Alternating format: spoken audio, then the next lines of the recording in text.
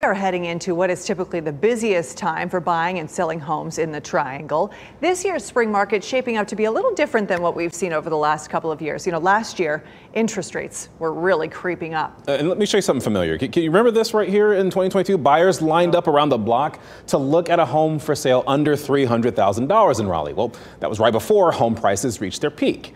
WRAL's Matt Tallhelm has the outlook if you're in the market for a new home this spring. The freshest blooms of the spring season are sprouting up across the Triangle, the front yard for sale signs. We really right now are ramping up into our peak spring season. Real estate broker Mark Parker has been through 25 years of spring markets in Raleigh. I think we're kind of getting back to that more cyclical season.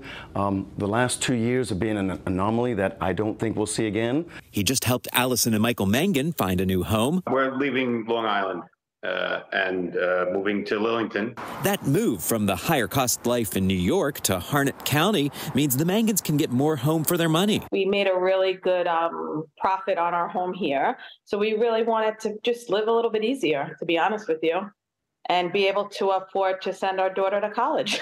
Heading into the spring market, the median sales price in the 16 counties that make up the Triangle market is $390,000. That's about the same as a year ago. It is down from when prices peaked at $417,000 in July last year. I think it's still going to be a very competitive market.